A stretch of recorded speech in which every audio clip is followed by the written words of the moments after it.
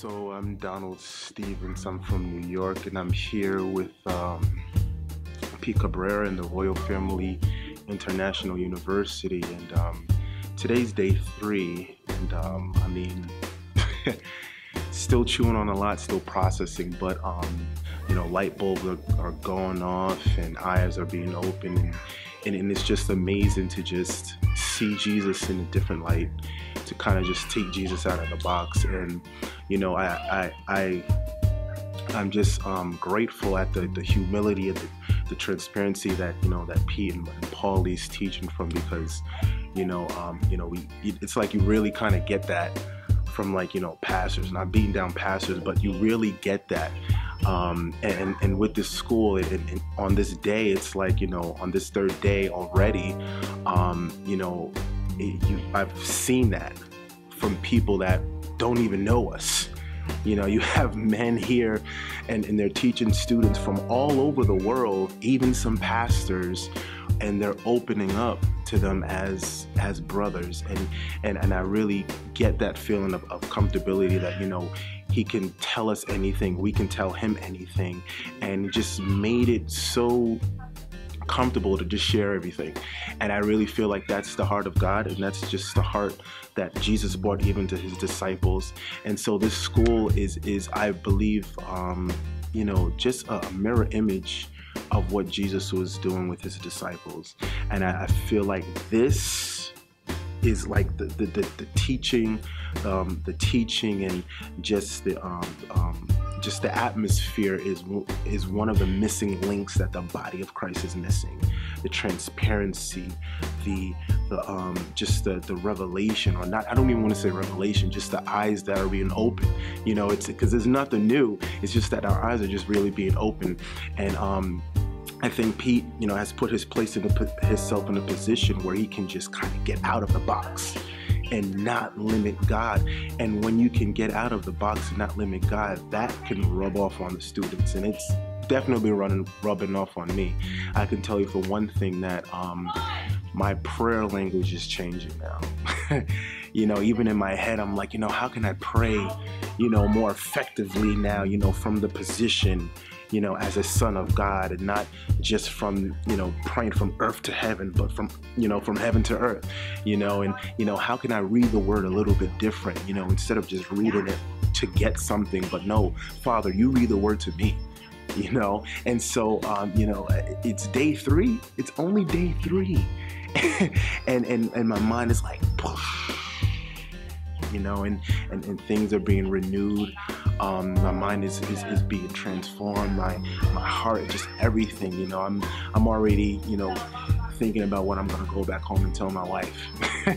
You know, how I'm gonna change the way I think about how, you know, even about my wife and my kids, and, you know, my parents and everything like that. So I'm enjoying myself. You know, just the fellowship here is amazing. It's amazing. And, you know, the atmosphere that was created to even have that is just amazing. You know, when you think about school, you're thinking about, like, oh, you gotta go to these dorms and all that stuff. No, man, we're chilling in this house, dude. And it's so comfortable. It's, you know, it's homey. You know, it's homey. And I think that's an environment that the Father really wants for all his believers, you know, as sons and as daughters. And I want to tell you this: whether you are a pastor for 35 years, there's always room to grow.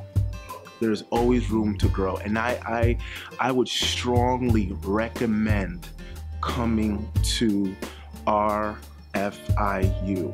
Royal Family International University. Really, come to this school, because you know, it's not a school that teaches you about, you know, how to, you know, prophesy and, you know, lay hands and stuff like that.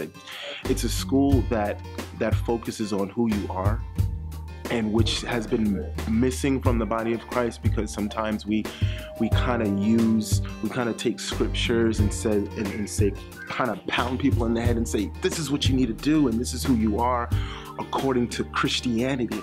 And so we're not bound by that. We're not bound at all. We're free in the Spirit, right? We're free in God, and because of that, we're sons of God. You know, the Bible says that the Holy Spirit bears witness that we're his children.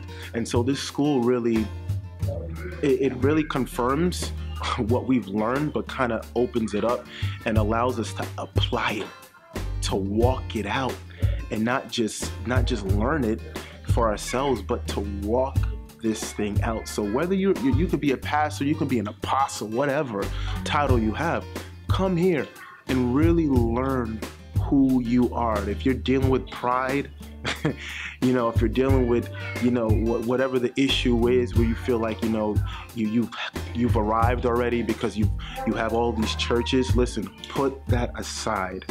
Put that aside. This is a man that has established something within a short period of time, who believes in the work that God has given him. And it's a place where you can kind of just be yourself.